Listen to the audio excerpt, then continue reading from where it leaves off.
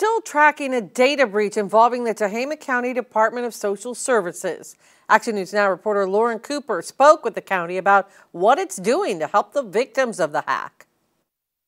If you live in Tehama County, you may have gotten a letter from the Tehama County administration letting residents know there has been a data breach.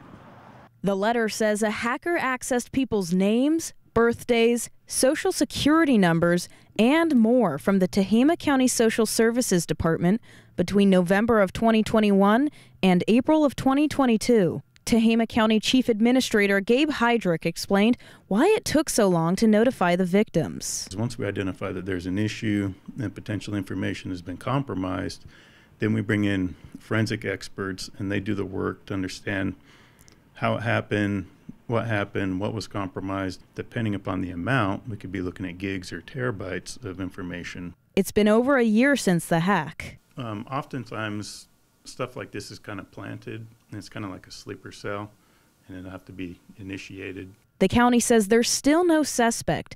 They've reworked their security measures, but the community is still shaken.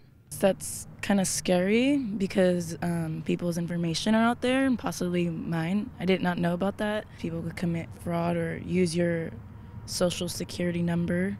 As of now, there's been no reports of fraud related to the hack, and the county is offering free credit monitoring for a year to anyone impacted. In Tehama County, Lauren Cooper with Action News Now, coverage you can count on.